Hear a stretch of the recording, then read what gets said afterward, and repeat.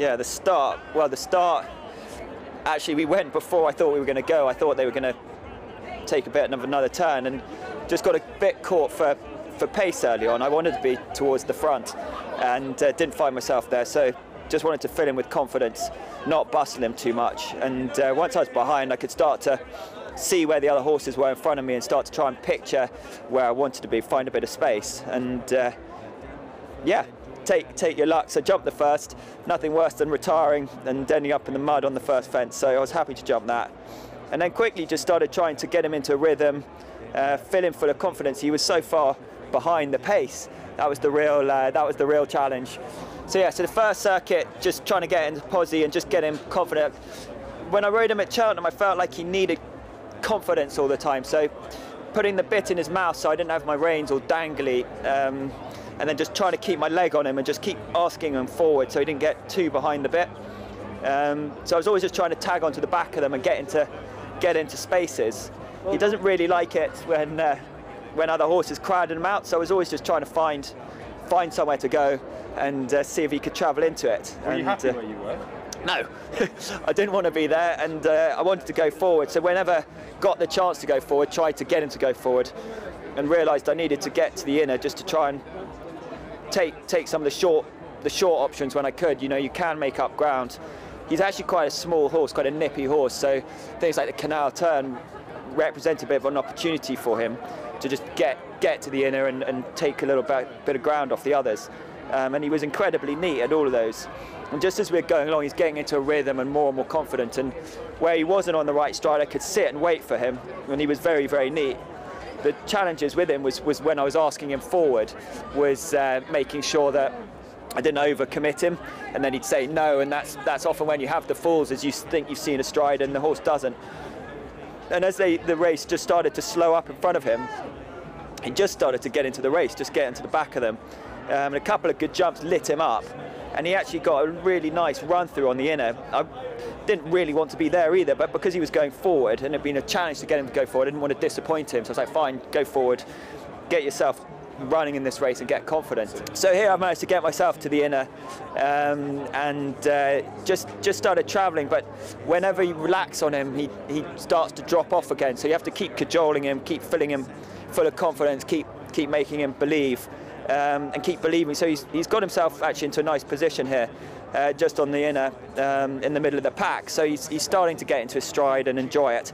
And I found myself on a little bit of gap on the inner. Not really where you want to find yourself, because it's not the line that you necessarily have any options on. If somebody closes the gap on you, then you've got nowhere to go. But he just went forward, and when he went forward, I just didn't want to disappoint him. And so he really got there a bit better than maybe I wanted him to at this point. I was delighted with where he was here. You went from being very happy to very happy within it. Well, very unhappy really to very happy without really having to do anything, because he was jumping and starting to travel and starting to enjoy himself and feel confident. And I realised like I couldn't get left behind horses. I couldn't get trapped. So where gaps were there, I had to go forward on the gaps, try and get in there and give him some space. So actually there. Ended up inside a horse, probably not strictly where you want to be. But you find yourself where you find yourself. And here, once he's jumped the water, I was actually really happy with where he was. You do get a little bit of benefit on being the inside off this bend, and so I was happy just to hug the bend, get a toe back through the start line of the national proper. And now you're starting to think about a race and starting to think about where you are, what's in front of you. He really enjoyed it. Like, he's a horse which, as long as you kept the revs up, kept him going forward. He didn't jump that one. As long as you kept the revs up and kept him going forward, he was really neat. You could sit and wait and find a nice, neat stride. He's a horse you don't want to ask too much for. So that was the little bit, the balance of making sure you go forward and not let the revs drop out, while also keeping in the race. So, I mean, he jumped it. I mean, dare I say, a bit like Tiger Roll, like neat and low and economically, which is exactly what you want from the horse. And here, this is coming down towards Beeches, so in a really happy posse, bit on the inner, thinking, well, a bit of a brave man's route here. But yeah, you've got a horse you trust. you've got to take some risks at this stage, and I could just afford to keep flinging him up, being neat, and making him believe in himself. And I really felt like he was a horse every time I could just put the bit in his mouth, squeeze him with my legs, and make him feel I was there for him, and could fill him with a bit of confidence, and he could fill me with a bit of confidence, which allowed me to just be quiet on him when he got to a fence. I could trust him. And this line of fences, you know, he's just jumped absolutely impeccably. He made one actually little peck, not this one, I think the next one, and he was brave to find a foot, keep himself upright, and now he's got a bit of space. I was really happy here, but then we all compressed again, which wasn't ideal. So here, like there, he made a little bit of a nod.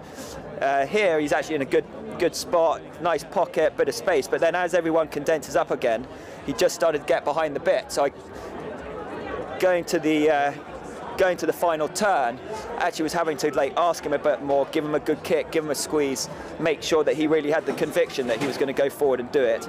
And here, this isn't really where I wanted to be. I was happy to have a lead, but I loved a bit more space. It wasn't there, and I knew I wanted the inner, because the inner actually counts for a lot off this thing. And actually, when we walked the course yesterday, I was talking to Alice about you can sometimes get a bit of a catapult off the inner if your horse is in the right place. What's going through your head now? You've just crossed the Melling Road. Steady, steady. I knew he was going well. I thought he had plenty in him, but for a second he just started backing out of it again. And so here I'm actually asking a bit more than I really wanted to. And as an amateur bit going, I hope my legs don't run out on me here. You know, you're going over 4 miles. You're sitting right in the pocket. You're trying to fill your horse up. And they just opened up here for me, which was very lucky, but gave me a chance to go to the front. He's actually cruised there nicely. And then here was just a moment between the second last and the last, not to ask too much. I could feel the other horse trying to get a run through the middle of the two of us. Didn't want that to happen. So just tried to make sure that the gap wasn't too obvious for the other horse. I think it's that Delta Works to go through over the last fence. And then here, you know, I've always thought you don't want to ask too much too early here. Get on the bend and then use your weight to try and get your horse on the other leg. He didn't actually change leg for me. And then here it's glory or bust. All go, all kick, How all are you heart. physically feeling after 4 miles? Like, you're so full of adrenaline, you're so full of a buzz, and you can't believe it, and could go round and do it again. It's Noble Yates under Sir Waley-Cohen, a fairy tale end to his career. Noble Yates has won the National. This is the Randox Grand National. The world is watching.